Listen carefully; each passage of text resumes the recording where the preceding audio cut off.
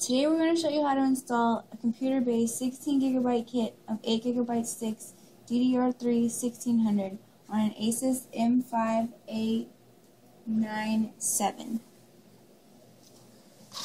As you can see, the memory still comes in the original retail packaging.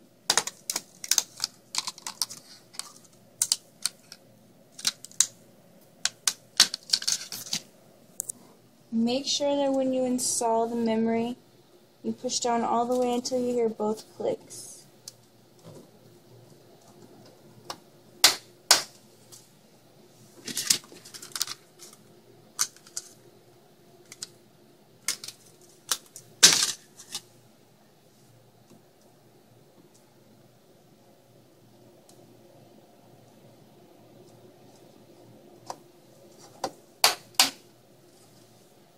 Now turn on the computer.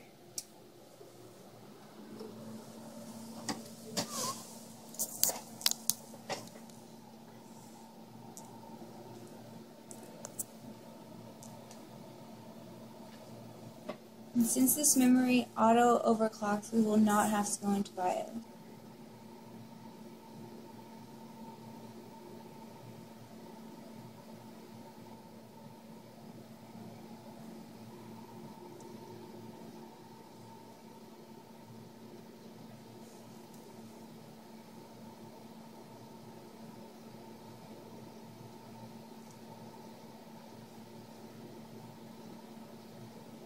We can now see that the memory is working properly, so let's go ahead and check the specifications in CPU-Z.